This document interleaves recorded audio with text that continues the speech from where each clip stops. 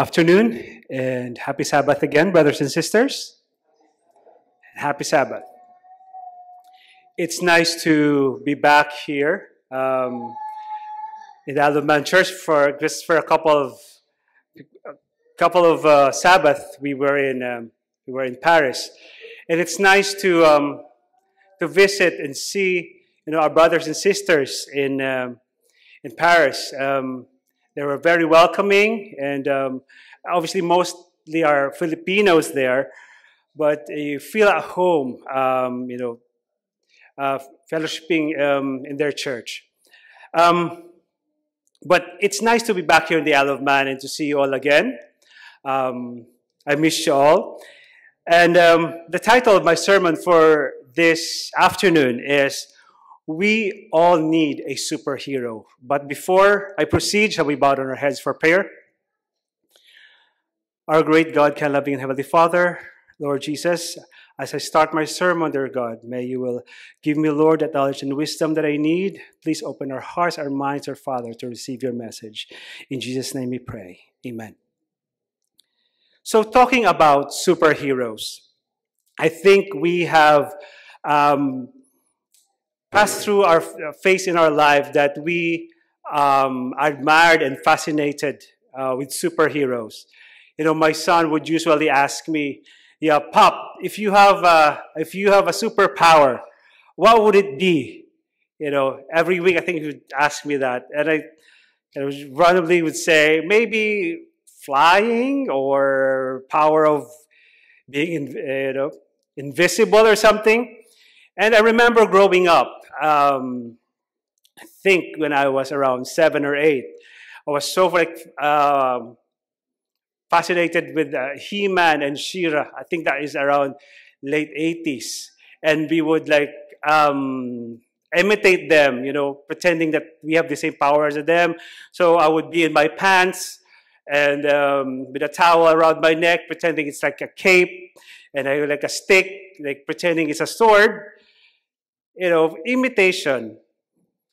And during our elementary days, I remember me and my sibling, we are into Power Rangers.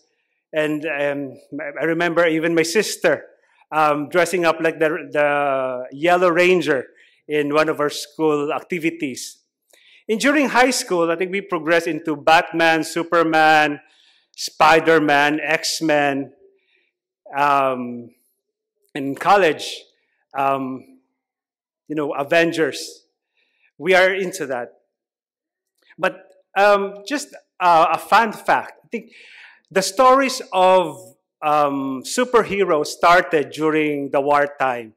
During the 1930s, Superman flexed into our screen, fighting against the Nazis and saving the day.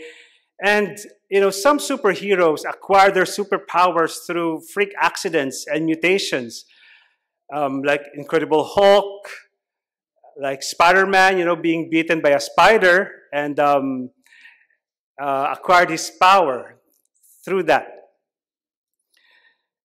And we identified with superheroes struggling with being human. But in spite of their struggles of opposition, of adversity, they overcome, bringing hope and comfort to the world. But the truth is, we all need a superhero. Why? Because we cannot save ourselves. Let me read to you in the book of Psalms, 146, verses 3 to 9. It says, "Do not put your trust in princes, in mortal men who cannot save. When their spirit departs, they return to the ground. On that very day, their plans come to nothing.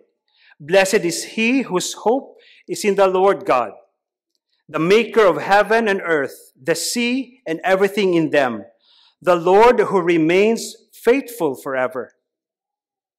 He upholds the cause of the oppressed and gives food to the hungry. The Lord sets the prisoner free. The Lord gives sight to the blind. The Lord lifts up those who are bowed down. The Lord loves the righteous. The Lord watches over the alien and sustains the fatherless and the widow. but he frustrates the way of the wicked. And how's that for a superhero? Our Lord is a superhero with a heart. You know, he upholds the cause of the oppressed and gives food to the hungry. You know, for those who trust in the Lord Jesus Christ, he is the answer to our mortality, for he provides eternal life. And no other superhero could do that.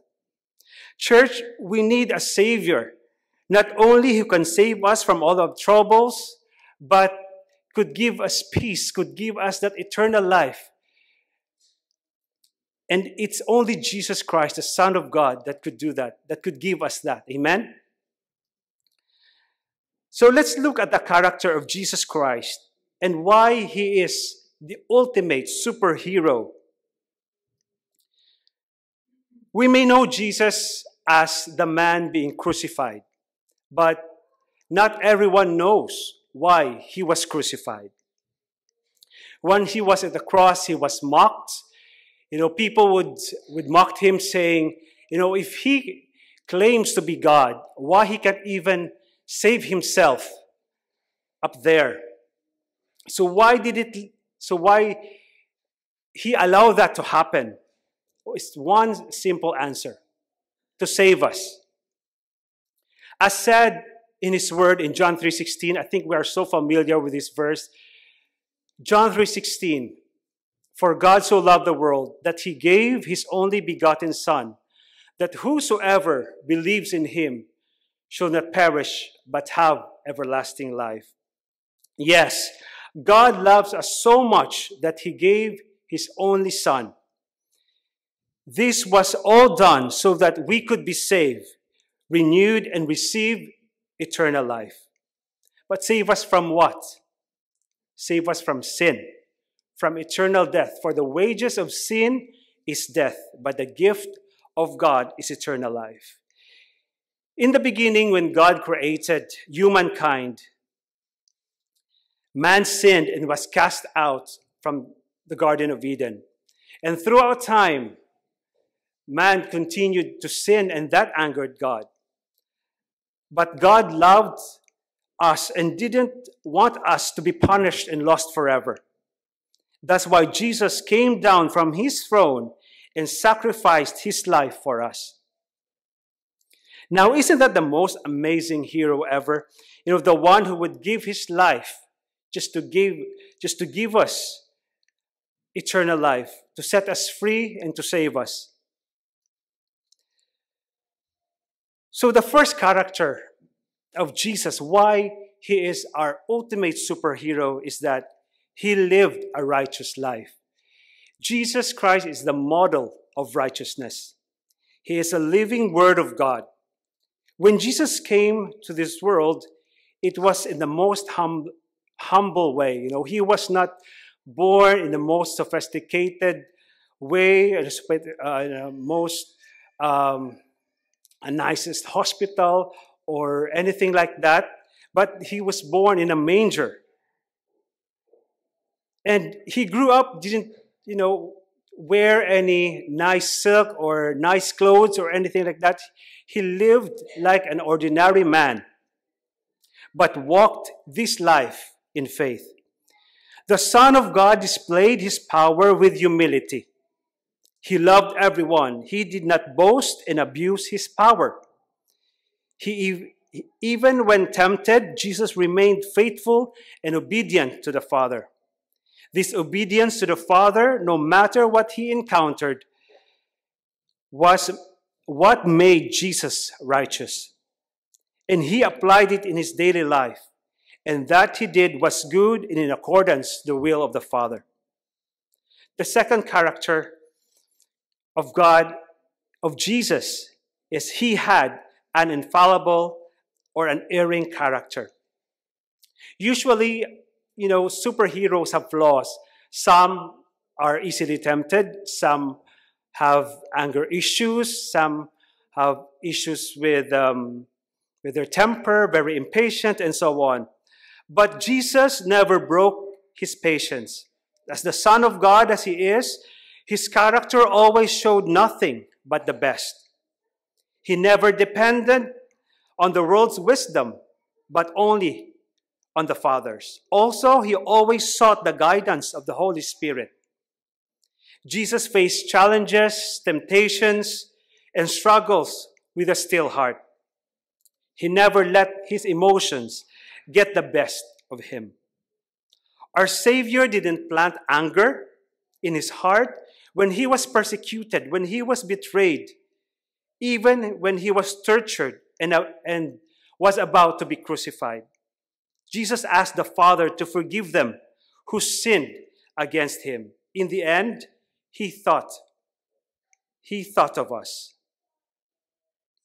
And the third one is, he was serene and still.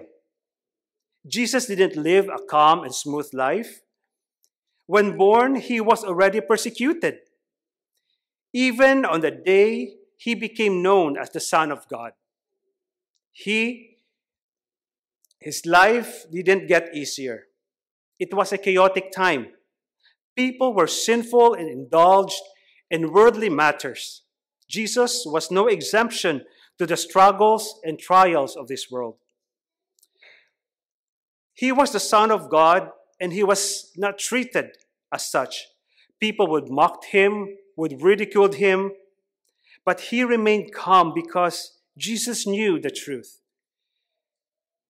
Just as he said in John 4, verse 16, I am the way, the truth, and the life.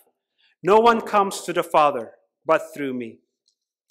Even when people were disrespecting the house of God, he never displayed anger in a negative way. He still acted with righteousness. The fourth character of Jesus, why he is our ultimate superhero, is he has been the greatest inspiration of all. Have you ever wondered why Jesus came to earth just to save us? I mean, if he's God, he could save us without even, coming down on earth. He came to this world and gave his life to save us because he loves us, and he wanted to be with us and relate to us as human. He gave up his throne to come here and personally touch our lives. He wanted to be one with us, even for a short time, and to see and know the power of God. He knew our hearts more than anybody else, and that's why he had to do what he did. He lived in this world and showed us how must we live, and through him we know the way.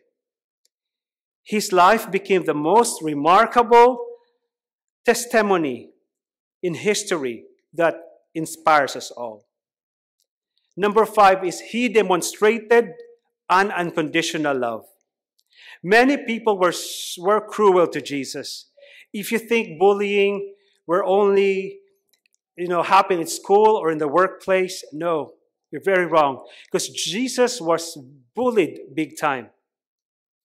And he experienced all sorts of pain and hurt. Even his disciples caused him pain. But what did he do to these people? Did he plant anger? Did he tell the Father to punish them? What did he say? Jesus said, forgive them. In his last words, in his last breath, he said, Father, forgive them. Forgive them, for they don't know what they are doing. Jesus is the embodiment of love, and love knows no faults. He loves us all equally and unconditionally. The 6th one is he has been true to his identity. Most superheroes would cover themselves, would disguise themselves. Superman, he wears glasses just to disguise himself as Clark Kent. And Spider-Man would hide himself through that mask so that he will not be recognized. But the Son of God made it known to people who he was. It was a matter of who would believe or not. One thing is sure, it was his identity. He didn't hide from the world who he was, yet the world rejected him. Jesus didn't need to sugarcoat things. He was direct and frank of his true being. Jesus is the King of Kings, but he did live like a king in this world. Why? Because he had greater kingdom up in heaven, awaiting for him. He knew who he was, and he didn't need to conform to the world. And last but not the least is he never sinned. In this world, life without sinning is quite impossible. But Jesus made the impossible possible. Yes, he lived a life free of sin. This proves how holy and divine Jesus is. Even when the devil itself tempted him, he didn't give in. He is God and he is in control. And being the Son of God, Jesus was the perfect example for his people and lived up to that role. No mistakes, no wrongdoings, no acts against his Father. Jesus was committed and obedient. Saints, Jesus Christ was the Son of God, not only powerful, not only omniscient, omnipresent, omnipotent, but he is also a loving and a righteous God. He is not only our Savior, but a superhero and a role model to us. And through him, we can defeat our enemy, the devil. Yes, we have a real enemy, Satan. He is a true evil, seeking to steal, kill, and destroy. He was a murderer from the beginning, not holding to the truth, for there is no truth in him. When he lies, he speaks his native language, for he is a liar and the father of lies. When we allow Jesus to rescue us, we come under his divine protection from the enemy. The Bible tells us that he fights for us. It says in Psalm 91, He who dwells in the shelter of the Most High will rest in the shadow of the Almighty. I will say of the Lord, He is my refuge and my fortress, my God in whom I trust. You will not fear the terror of night, nor the arrow that flies by day. Because He loves me, says the Lord, I will rescue him. I will protect him, for he acknowledges my name. I will be with him in trouble. I will deliver him and honor him. Mrs. Ellen G. White wrote in the Review and Herald in May 20, 1884, it says, trials and temptations may come, but the child of God, whether minister or layman, knows that Jesus is his helper. Jesus is stronger than the strong man armed, and he will rescue from the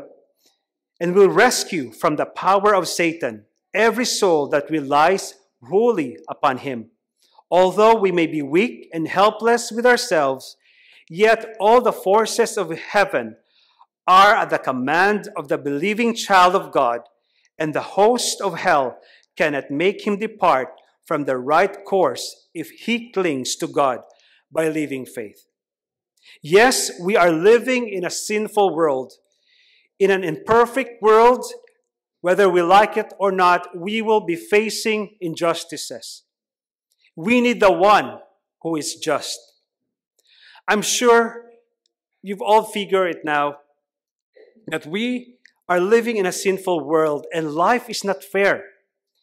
You know, there are reasons that I love the stories of superheroes because they right the wrongs.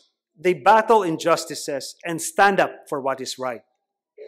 Let's just take the Avengers, for example. They use their power, they use their resources and courage to set things right when, the terrorist Hydra attacks, attacks the world and wants to destroy the world. We also have a God who avenges. It says in Psalms 94, verses 1 to 2, O Lord, the God who avenges. O God who avenges, shines forth. Rise up, O Judge of the earth, pay back to the proud what they deserve. When we look around and so much evil that we see, those who would rape, those who would persecute, who would kill, who would torture, murder innocent people, we sometimes become discouraged and, ask why God allows these things to happen. When we face injustices, accusations, unfairness, we can rest in the hope that God sees all and knows all. It says in Psalms 37, verses 5 to 6, commit your way unto the Lord. Trust in Him, and He will do this. He will make your righteousness shine like the dawn, the justice of your cause like the noonday sun. Yes, we love superheroes, but they aren't perfect. That's one reason that we identify with them, because they are flawed like us. But how much better to put our hope in a superhero who actually choose to lay aside his life and glory to become human like us, to be tempted like us and yet remain perfect in every way. We all need a superhero, and his name is Jesus Christ. He is the King of Kings, Lord of Lords, the Avenger, the Captain, the Arrow, the Flash, the Hulk, the Iron Man, all rolled into one. He is powerful enough to defeat every foe and gentle enough to hold us in his arms. He is the hope for the hopeless, the help to the helpless, a hero for every time and place. Yes, Jesus Christ is our superhero who saves the day. And by the way, He is one day coming for His spotless bride, the church. So yes, He even gets the girl. Church, as I add my sermon, may I call on Sister Aubrey Sarsosa to render us a special meditational song entitled To Rescue a Sinner Like Me. And as she sings the song, may we reflect and thank the Lord Jesus Christ for what He has done for us, to lay His life, to save us from the eternal death because of His love for us. God bless us all.